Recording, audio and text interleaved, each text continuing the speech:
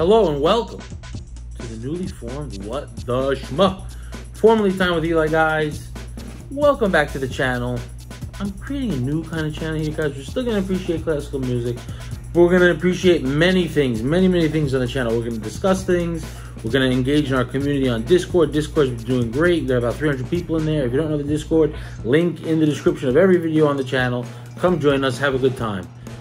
So basically, this is going to be a variety show. I'm going to discuss things. Today's topic, which I'm going to discuss somewhat in length, is why there hasn't been advancements in the cleaning of our backsides. Why are we still using toilet paper, folks? Why do we still use toilet paper?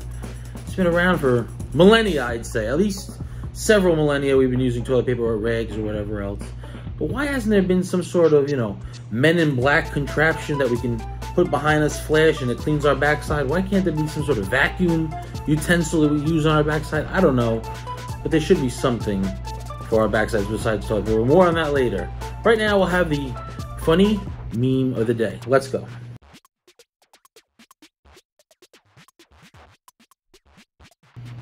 Yes, I always look like an ancient alien Jedi when I sit on the toilet at 4 in the morning, especially when I see what comes out the other end. If it's one of those days, if you know what I mean. Guys, toilet paper. We have a variety of colors, plies, thicknesses. But why are we still using toilet paper? Why do we have to use our hand? That is ultra disgusting, I think. Very disgusting. And while we're in the bathroom, why don't we discuss toothbrushes, floss, all these things that haven't changed for so long? We have these new technologies. I'm using a phone to record. We have a shower that hasn't changed besides rain shower. Why don't we have some sort of vaporizer to clean ourselves? You know what I mean? We go in there, there's hot air and dry soap so we can get in, get out without drying off. I think it'd be fantastic. Now, guys, we have the funny picture of the day. We're going to try to do on this channel. If you don't know the Discord, we have a leader on Discord, somewhat of a leader, of course, behind me, Eli. His name is Xerox. He's the moderator extraordinaire. I'm going to start something on this channel where we guess what Xerox looks like, because he doesn't want to share what he looks like. Apparently he has a hard time standing. I don't know if that's a leg problem or it's something because he's like me where he eats a little bit too many cookies or something like that. In any case, here's the picture of the day, guessing what Xerox looks like. Go.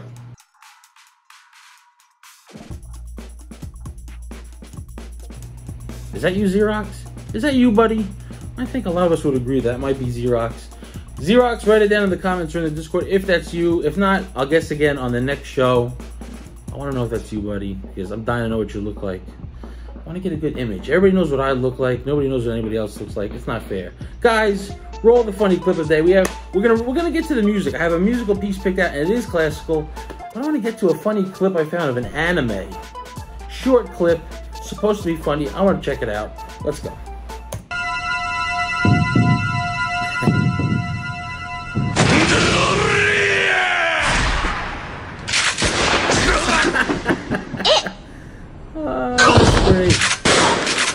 Oh no! Are they bouncing off? That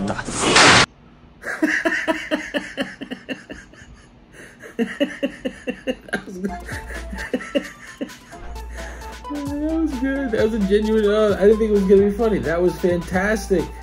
That was fantastic. Oh, that was a good one. Oh, that was. And then she slapped it over the head with a broom. What do you guys, do you know that anime? Put it down in the comments if you know the anime. Now let's get to the classical music section of the show. Today I've selected a short one to start things off. Bedinnerie by Johann Sebastian Bach. This is a fantastic performance. I think I've heard this one before. Cue up Bach. Let's go. If you don't know this one, it's a flute piece by Bach. Of course, Baroque style. All Bach's works are Baroque. But it's a fantastic piece, fantastic melody. Just an overall up piece, if you know what I mean. Very positive, very uplifting, you know.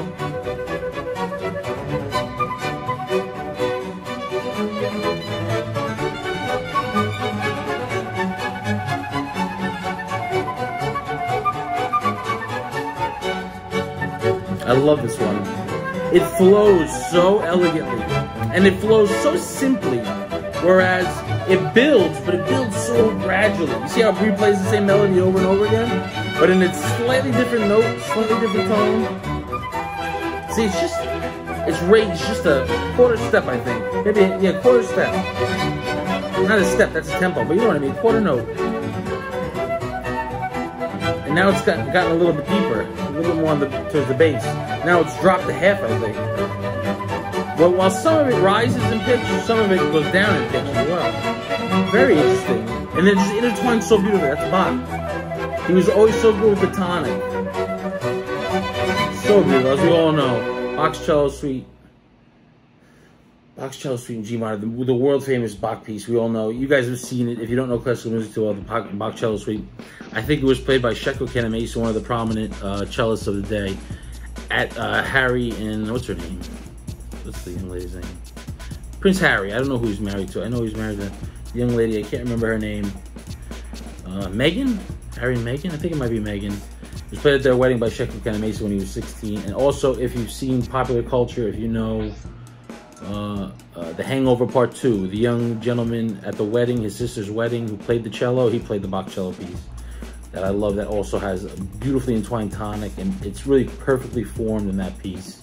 The structure of that piece, it's like the perfect piece. And for Bach to do that so early on in music history, without so many good examples before him, really is exceptional.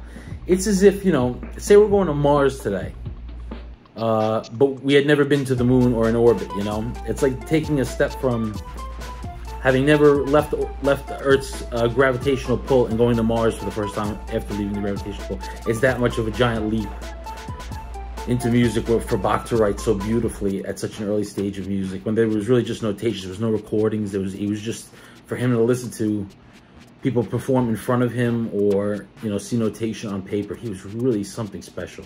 Bach, world famous genius for all time. Guys, that'll do it. I hope you enjoyed this new structured video. I'm going to become a little more creative in the ideas I pull for these kind of videos, but I hope you enjoyed it overall. And again, we are totally crowdfunded. I don't know if I'm going to do monetization on this channel. I'm obviously not monetized since deleting the channel. So if you want to help support the channel, $5 on Patreon goes a long way into keeping these videos coming. I can, you know, get back to doing them every day and continue to do them every day. If a little support from the community, $5 minimum Patreon. It's Time WE Live at patreon.com. Go check it out. And there's a lot of videos on there, guys. All the old videos. If you don't know that I used to have a channel, I had over 5,000 subscribers on the old channel. I deleted it. Something happened. I had to delete it.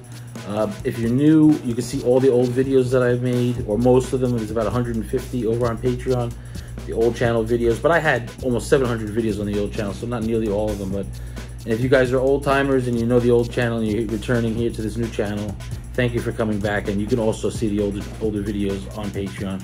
Thanks again, guys. This has been What the Schmuck. We'll see you next time. Take care.